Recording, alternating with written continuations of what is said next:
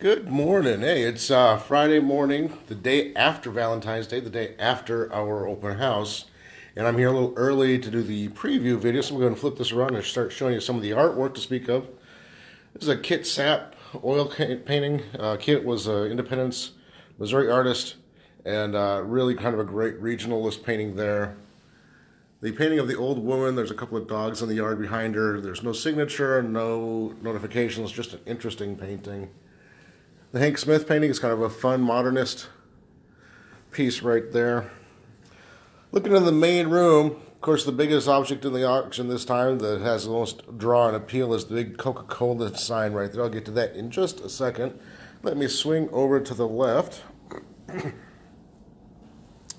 Really great Victorian green man chair, nice, folk art primitive portrait. Fabulous early sampler, nice, good condition. Great pictures of that online. Drawing is really wonderful. It is signed Chin 77. Couldn't find anything about an artist that matched that and that work. Beehive plate there. Tell you, we haven't had one of these high back piano stools in a long time to sell. And at this auction we have 3 of them, which is really amazing. Wonderful early primitive dry sink, 1890, 1900. See, we had roses out for the open house yesterday for Valentine's Day. Probably the most important painting in the auction is this Boulder, Colorado painting by Peterson, William Peterson. He studied under Sanzen. If you look online, you can see pictures of him with Sanzen in his living room. And then he became the co-director of the Sanzen Museum. So it's a pretty interesting painting. Pretty well done, fun painting, and a good artist that is somewhat important here locally to Kansas City. Interesting thing, the Coca-Cola collection is from one consigner, and their father was active in the Coca-Cola Collectors Association back in the day. The calendar in the auction is an original. It's up on top there. There is also a reproduction calendar that is from the same place to show differences, so that's kind of a neat thing. Pictures, top is a Kansas City bottling plant for Coca-Cola. The bottom is the row of delivery trucks for Coca-Cola back in 1930, I believe. And then, of course, the big double-sided sign. I talked to the consignor last night, and he wasn't sure. He said that over their career, over their dad's collection, they had 3 of these signs from different places, and he wasn't sure which location this one was from. It's double-sided. We have the better side forward, but the other side's almost as clean.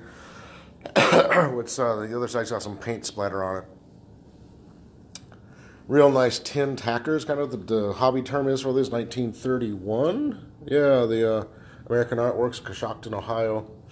Great, nice tin Coca-Cola sign there. It's the largest Mexican silver sombrero we have ever had to sell. I think it's 10 inches across. I mean, it's a big, big hat. This is a fun piece. It was in the garage of an estate we're working on from the Coca-Cola stuff. And it was in the garage kind of as a runner to collect stuff. And when I was rolling it up to get out of the way to get the Coke sign out, I noticed it had a Neiman Marcus tag on it, so we went ahead and threw it in the auction because it was kind of fun.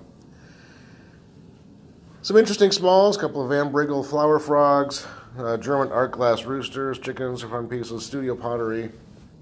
This guy here is really cool. We've had pieces with this Mystic label before, the hand of the Mystic, but this one has a paper label as well for Professor Thomas Allen. Couldn't find anything online about him, but it is a neat little painting on a palette. And a folk art primitive thing. Has some Roycroft coffee cups, Abercrombie and Finch double flask, kind of a neat piece there. More Kansas City advertising, the W.S. Dickey clay ashtray, sewer tile ashtray is kind of a fun piece. Kansas artist there, Gene Cook, nice little kind of impressionistic horse painting. This painting is from the California Works, the estate that has the A.J. Heiner pieces. 2 of these paintings signed Renee. The other one is from Carmel, California, so we know that he or she was a California artist, but know nothing else about the artist. But they're kind of interesting paintings. Kunst, Kansas artist, Kansas Watercolor Society, Railroad Depot, kind of a fun piece.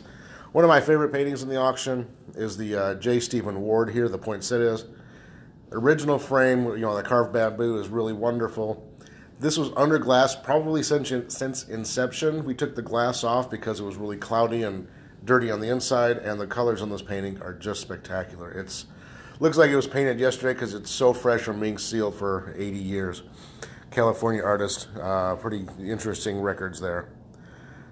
Nice white clad Simmons Hardware oak box, came in late. There's the Rene painting of the California coastline on the bottom.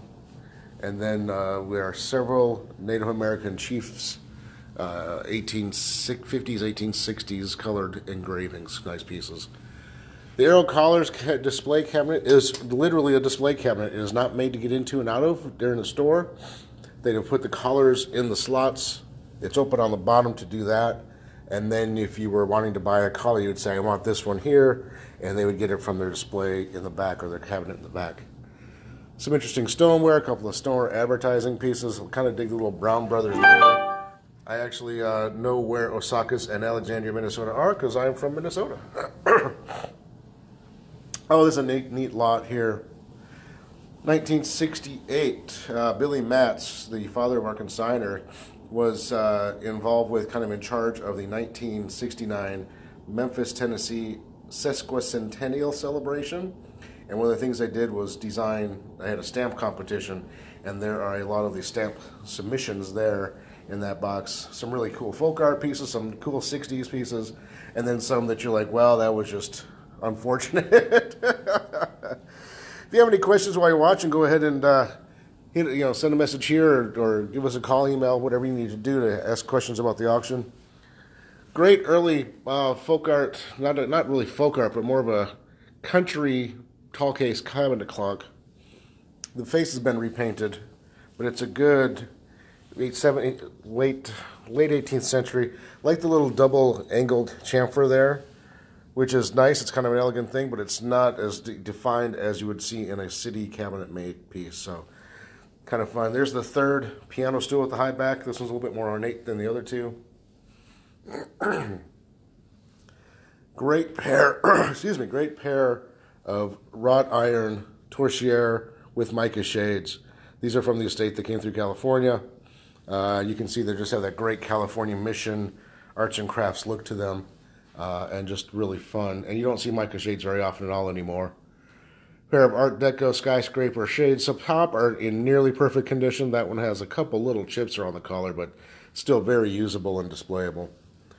Great collection of sterling silver in this auction, and we're really excited about it. We love sterling here. You all know that we do. We sell a lot of silver, but we love when we get solid 1950s German sterling candelabra and 1880s, 1870s German-made, Russian-marketed coffee pots and chalices, and just really interesting. The swans there are all silver on glass. There's a solid Gorham one, and then there's other Germans that are kind of interesting. Huge box. It's 56 troy ounces. Solid silver, 56 troy ounces, almost 5 pounds of silver there.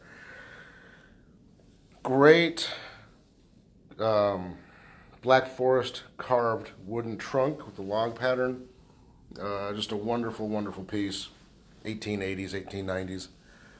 Great Kansas City watercolor. We believe that's Main Street looking down from basically the World War I monument. Memorial is on the left behind the trees. Crown Center's behind the trees on the right. And that's Main Street looking down is what we believe. We don't have verified that by comparing the buildings, but that hill looks just like what I see every day coming into the office. It's possible it's over closer to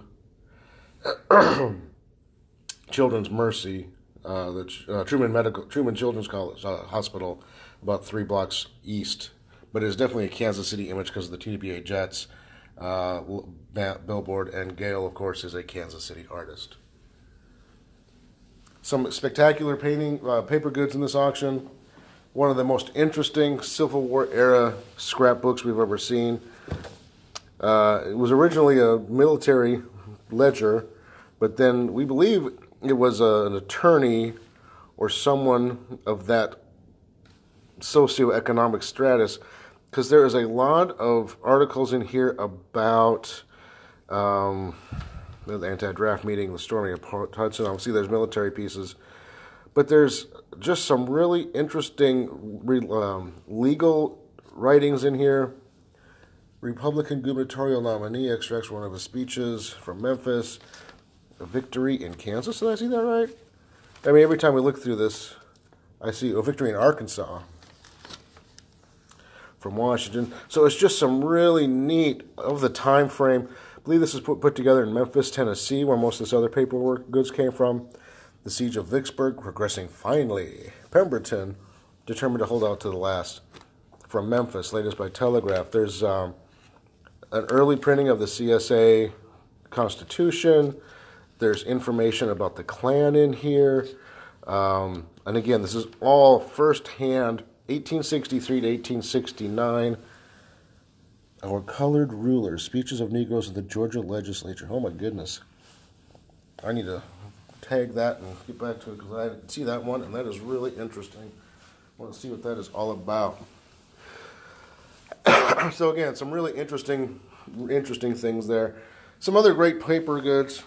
Love the early goods. There is in here 1780 to 1790. Here it is, the land deed on the bottom here.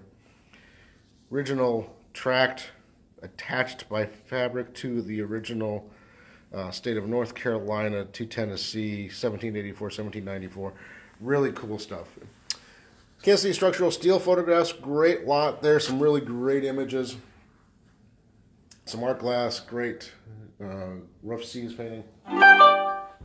These paintings here are fun. These are kind of confusing. So Ella Blakesley was the mother, born in the 1800s, painted through until I think she died in 1949. And then there are also paintings here by Marion Blakesley Walker, who was Ella's daughter. So really fun piece of paintings, a lot of 20s and 30s looking pieces. And a lot of them are labeled as to where they're from. Like this is Lake in Wisconsin, Lake Geneva, and so some really great looking paintings in that group. Let me go this way. Nice little music cabinet. Sellers kitchen cabinets. This is a accessory piece. Cookie jar with its original stand. You can see the S embossed in the side there. Another J. Stephen Ward painting. This one is obviously not behind glass, and it is filthy, but it's a good-looking mission-style arts and crafts painting, California Mission. Great-looking frame as well. That could be conserved and restored, I am sure. Sign titled on the back. Very interesting painting. I think there's a lot of potential here in this piece if you get a good conservator to get it to work on it. Some 1930s etchings. Nice little watercolor sailboat. There's a couple of nice sailboat watercolors. Confederate States currency coupons. Interesting groups there. Great little 1940s mirrored vanity. It's missing one mirror, but it's probably the easiest mirror to replace. Just this wing flap here. Again, from the California estate, and just has a great look. Nice diminutive size as well. Nice spool cabinet. Victorian wall pocket. Let me come this way and kind of shoot over behind. Nice little oak serpentine dresser. Nice, looks like Jaba's carved fluorite. A Regency style jewelry box. Some Worcester pieces. Nice little painting of geese or ducks. Here's more of the silver collection. Really love the throne. The Salvador Dali plate. There's just all kinds of great stuff. This bowl here is really fun. It has nursery rhymes embossed with fairies on it. Coin silver cups. Some more Coca-Cola pieces. This coupon is from 1900, 1901 with Hilda Clark on the reverse. The Olympics patch is much bigger than you expect. And we've never seen the 3 bookmark card before.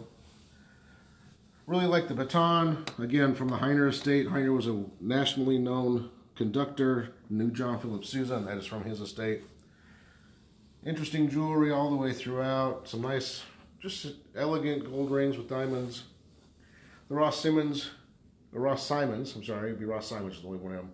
Jewelry is just really flashy but understated at the same time, which is hard to do and it all has a better layer. Everybody who came in yesterday said it looks better in person than they expected it to, and I would agree with that. It didn't. It's delicate enough where it didn't show as brilliant as it really is. These little academic awards are really interesting. 1850s Georgetown College. No maker's mark on them, but they certainly look and feel like coin, and they're just kind of a fun little thing. We found one other set in a museum back east. Some coin silver, some Tiffany silver, nice little boxes. Oh, these are a couple of most looked at pieces yesterday. Was the corkscrew legs with the Kansas City advertising on it. Rare to find the corkscrew legs like that in that condition, and then with the Kansas City advertising, I've never seen another one, and neither had anybody else. The Talked to Death little coffin is fun from the William Jennings Bryant presidential campaign, and of course people love the magnifying glass with the mother of pearl handle. A few more interesting pieces. The cast iron plate here, pan and allegorical pieces, that was added just yesterday. It's cast iron heavy, so you want to make sure you look through all the catalog again and make sure you didn't miss anything, and or that the newest pieces are there that you didn't look at before. Great Tahona or Pima basket. Terms are kind of interchangeable. It does have some damage, but it's a really great figural piece. Love the Bauer oil jars. Nice big pot there. You can see it's, again, people thought, oh, you know, small piece of pottery, but no, that's the nice tall, I think 14 or 16 inch oil jar. Some photography, which is pretty cool. David Douglas Duncan. Again, another really fun auction. We're really excited about it. We have a great one coming up as far as a jewelry collection coming up in just a couple of weeks. But for right now, this is the one you want to focus on. Oh, real quick. This is super cool. The architectural Coca-Cola bottle with the Christmas date on there. Came from the building in the picture. Just super cool stuff all the way throughout. Had a lot of interest yesterday, and of course online we're seeing a lot of interest as well. So thank you all for watching. Again, if you have any questions about how to register, how to bid, how the pickup process goes along, please send us a message here. Send us a direct message. Give us a phone call, 816-283-3633. Send us an email at info@kcauctioncompany.com. We'll be happy to answer any questions that you have about this auction, future auctions, or for us selling for you in the future as well. Thanks for watching. Have a great day, and hopefully it's not going to be snowing too much here, but it just looks like it just started here in downtown Kansas City. We're expecting 2 to 5 inches today, so thanks for watching. Bye.